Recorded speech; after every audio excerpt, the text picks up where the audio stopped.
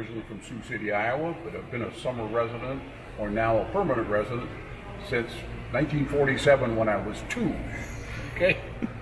So, anyway, this is probably the oldest Hafer that's here. This was one of their 14-foot outboard models.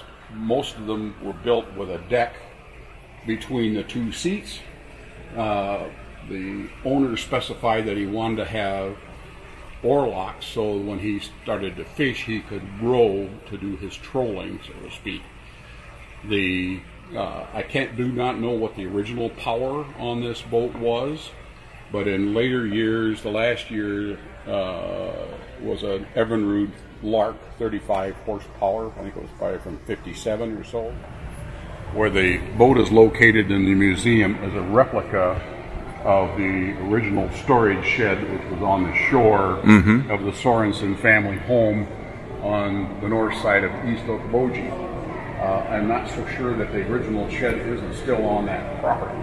The original summer home for Mr. Sorensen, who was a photographer from Esterville, Iowa, it still stands on the property. It's very small. Hafer built this model through 1937, and at that time they switched to a wider, broader stern to accommodate outboard motors.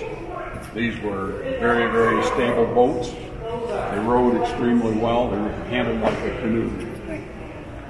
And the molds for these boats were given to an individual who had a resort on the south side of Spirit Lake, and he continued to make the wine glass model boat on into the 50s, and with slight difference in how the wine glass was constructed, and that's how you tell the difference between the 2 manufacturers. It was obviously manufactured before 1937, because at that time the oars that were furnished to slip block your oars.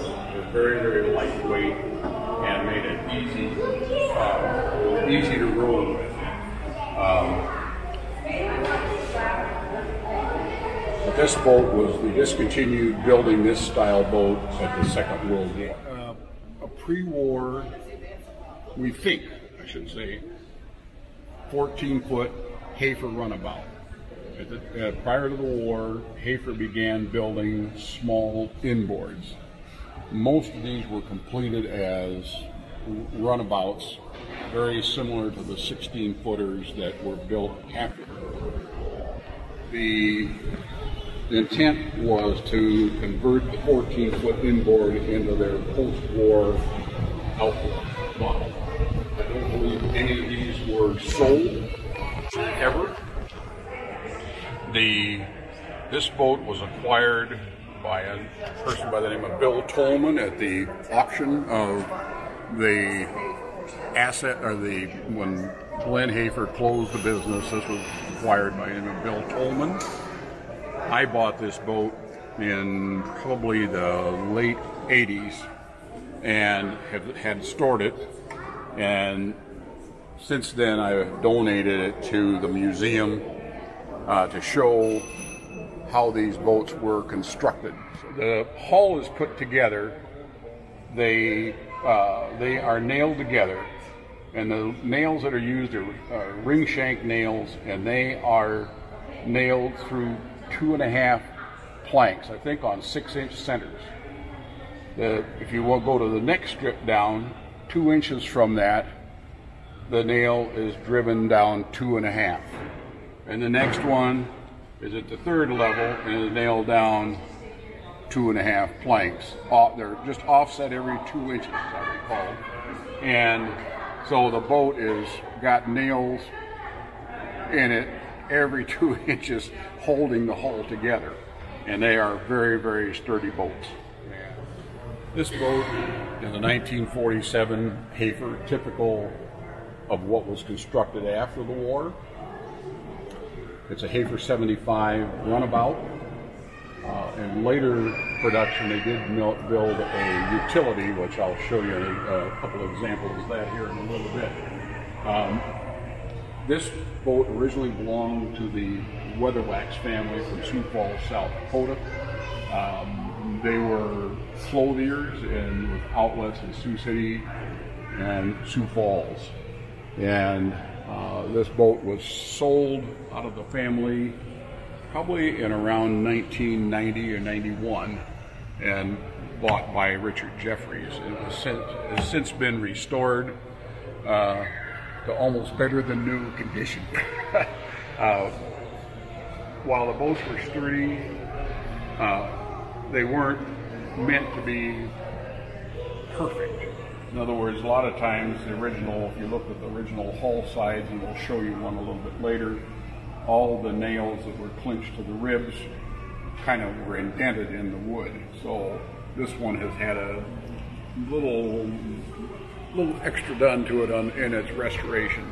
But it's open, the engine area was open, like you see here. There were no ceiling, nothing sealing the interior at all. Was one of the hulls that was, or that was not, it was all the hulls, I should say, for the Hafers were built in 1955 or years prior. This was one of the boats, however, that was not finished at the time of John Hafer's death.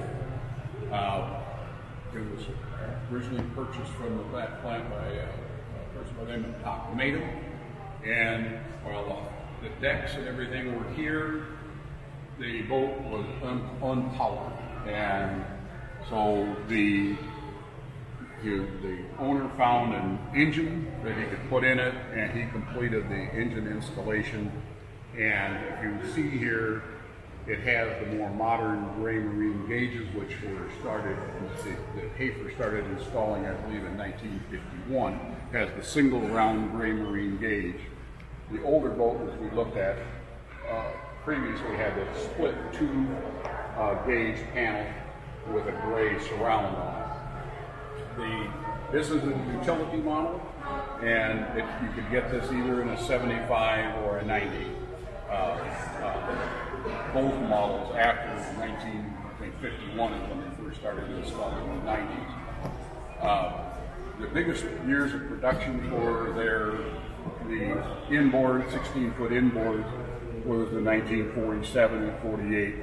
And from speaking to Glenn Hafer, he estimated that they built about a dozen boats each of those years. After that, the sales were a little more sporadic. I mean, these boats were $750 or $850. And I think they sold like hotcakes at that time, because typical Chris craft was over $1,000 by that time. It was as I recall, a deluxe runabout was about $1,300 or $1,500 at that. The upper bracket to hold the outboard rudder are these castings here, and I can't tell you whether they had them so they could cast more than one at a time. Below are the cavitation plates that were used on the Hafers. This model, I'm pretty sure, was on the 16-footers. I think that is on the 14-footers, this one on the left. The windshield bracket, for the center bracket, is behind the cavitation plate, and the side brackets are to the right there. The exhaust elbow, the strut castings, and the castings for the rudders are there. And this boat here is a 1962 Hafer. It was completed after John Hafer's death. The boat hull was actually finished in 1955. However, when I spoke with the original owner's grandson, this boat did not have a deck on it at all. This boat, when I got it, caused me to wonder what was going on, because when I looked at the hull registration number, it was a 62. And when I was researching the motor that was in it, it turned out to be a 48, 47, I can't remember exactly. And that caused me to track down the owner, who had since passed away. This boat had been traded off by that person for a more modern boat. And I found out that the boat actually is what I would describe as a kitted boat, similar to what the term is used in the trucking industry when they rebuild, erect, and buy a whole new frame and cab and so forth. This boat, we had a tremendous storm in June of 1962, and I don't remember exactly what day, but I remember we had, I think, approximately 11, 12 inches of rain overnight. And the lake in front of our house went up 23 inches overnight. And this boat, the owner of this boat lived on Spirit Lake, on the east side of Spirit Lake. And the east side of both lakes, Okoboji and Spirit Lake, took the brunt of the damage. It got the brunt of the damage that was done in that storm. The original boat that had all the components for this one came from ended up on the rocks. And so the original owner went to Hafer, and they took all the components out of the broken up boat and installed it in this boat. And it was used for a number of years. I don't remember when it was traded off, but sometime in the late 60s or early 70s. I didn't buy it until probably the mid 80s, so probably 84, 85. At which time, one thing that's unusual about this boat is one of the, about far as I know, the only boat built that did not have a plank deck. The original, by the time this one was put together, the fiberglass boats had become a pretty safe, or commodity that was used, and the owner wanted something a little more modern looking. So it was originally finished, the sides and the red stripe, the main white and the red stripe on the side, that was there. The boat originally had kind of a medium blue vinyl deck with a raised king plank done in white vinyl. And the interior was blue. When Jerry Deercup was restoring this boat for me, he suggested I put it back similar to a Chris Craft red and white racing boat. Well, that's why the boat looks the way it does today. This boat was built for our hull was built after 1951, and the original dash was cut with a round hole for the more modern gauge.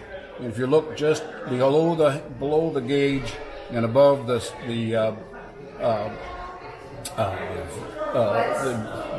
gear shift, there's a round filler here to fill in the hole so that it would look normal with the original gauge in place. It's a user boat, and it was used up until I think 2007 at the last year. My hoist that I kept it in broke, and so I pulled it out of the water after that, and it hasn't made the lake since.